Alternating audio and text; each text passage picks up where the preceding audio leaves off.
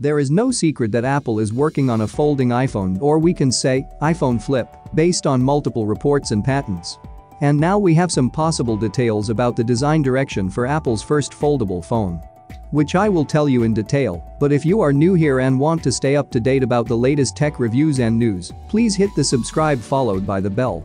A new video published by Apple analyst Jon Prosser, who has a track record around leaks, says that Apple is testing a prototype clamshell design for the folding iPhone, which would be similar to the upcoming Samsung Galaxy Z Flip 3. In his video, Prosser says that Apple has two folding iPhones in development.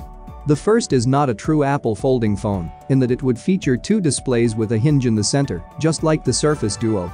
But this new report centers on a design with a folding display. Prosser claims that there are shells of this clamshell device being tested at a Shenzhen Foxconn factory.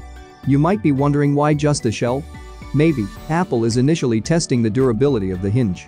As for the display itself, Apple is reportedly working with Samsung to acquire foldable OLED panels for the foldable iPhone Flip. So it would not be a micro LED display, even though Apple is investing a lot of money in this technology for the iPad and other products.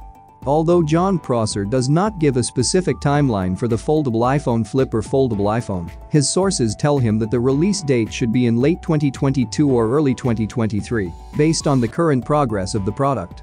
A separate report from DigiTimes recently said that the first foldable iPhone Flip would likely step into the foldable smartphone market in 2022.